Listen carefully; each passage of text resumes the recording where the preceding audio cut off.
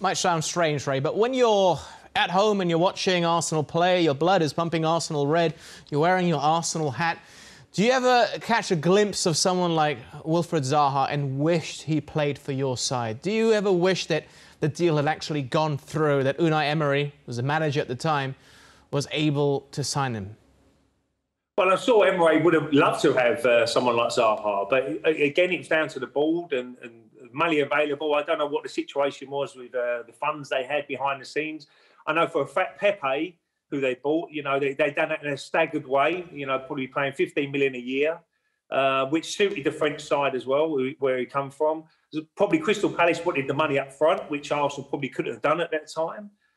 Because they need to replace him. You know, if you're losing one of your best players, or in fact your best player, you need to replace him. So the deal wasn't probably right for Crystal Palace if Arsenal couldn't pay it up front.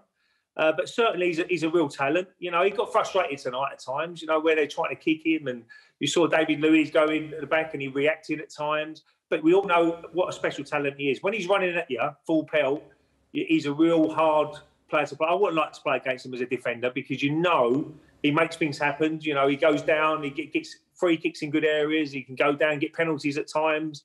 So, yeah, he's a real talent. And don't get me wrong, I would love to have seen him in an Arsenal shirt.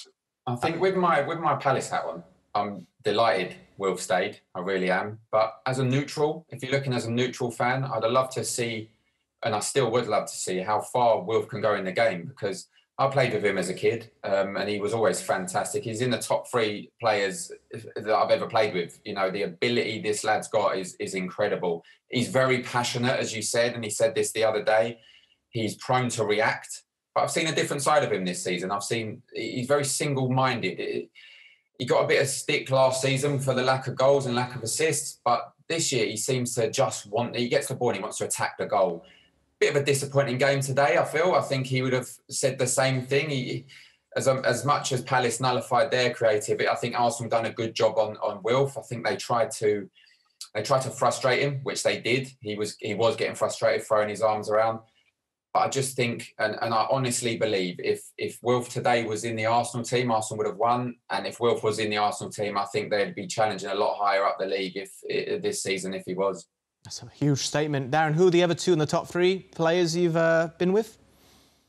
Obviously, Alan Shearer, the main man, and Patrick Kluivert. I played with him. He was coming towards the end of his career at Newcastle, but what an outstanding player. And for a midfielder, the guy had the best touch I've ever seen. So to make runs off him, he'd always find you. I was unfortunate never to play with Ray, otherwise I think he'd be in my top 3 as well. Thanks, Darren. You know, yeah. Alan Shearer's still got the goal scoring record in the Premier League, so you know he's still an absolute legend, Alan. 260 goals. You probably think the only active player that can match it would be Harry Kane in terms of active play.